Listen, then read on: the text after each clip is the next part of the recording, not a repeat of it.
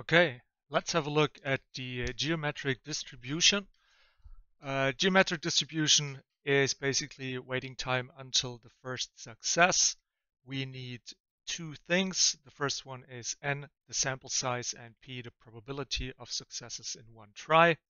Again, there will be three different things. The first one we're going to start with is the probability of successes on the k try.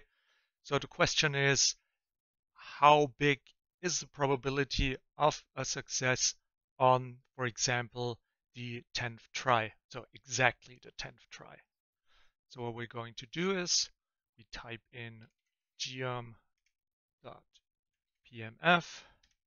and the first one will be 10 and the second one will be 0.2. We let it run and the probability is, let's see, 2.7%. Next one will be probability of successes in less or equal to k tries. We'll take the same numbers.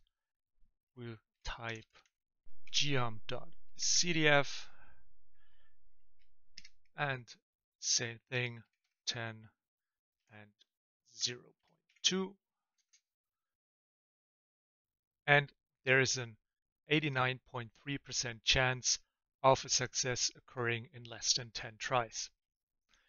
And the last one will be probability of success in more than k tries. Remember, if you want to know more than 4, this is not included 4, so it's 5 or more tries. So k plus 1, and that one is SF.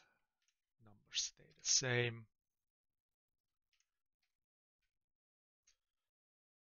And as with the other one, this one is the 1 minus CDF, so you could do both, but that one is a little bit cleaner. I hope this helped. See you next time.